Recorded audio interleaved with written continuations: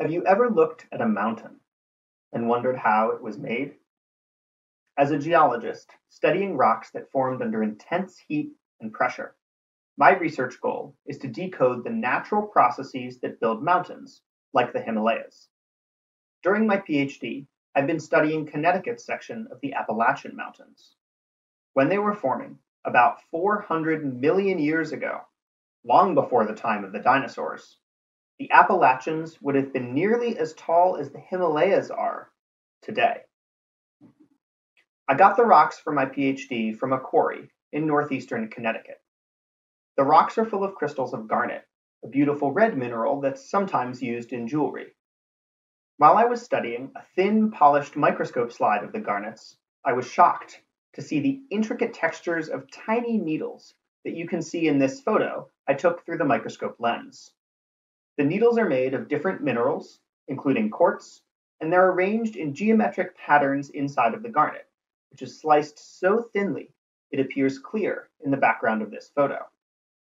Now, this is an extremely unusual texture to see inside of a crystal, so I analyzed the crystal structures and chemistry of the needles to understand how they formed.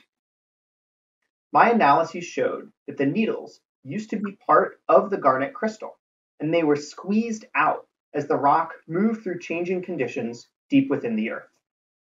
My work shows that the rocks started out as mud on the ancient ocean floor, and they were buried 200 kilometers deep, far past the bottom of the crust, where they reached temperatures as high as 1,100 degrees Celsius.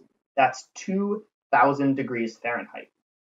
The garnets then formed their beautiful needle structures as the rocks returned all the way to Earth's surface, traveling 23 times the height from sea level to the top of Mount Everest. We published our discovery that these are the deepest crustal rocks known from anywhere in the United States, and it's so exciting that we can pick them up off the ground today in Connecticut, where they form the roots of the Appalachian Mountains. So, why does the depth of these rocks matter? By developing new ways to understand the journey a rock took to its final destination in a mountain chain, my work unravels the physical processes that build mountains, piece by piece. This helps us understand how Earth's continents were built, and how other planets might form continents too.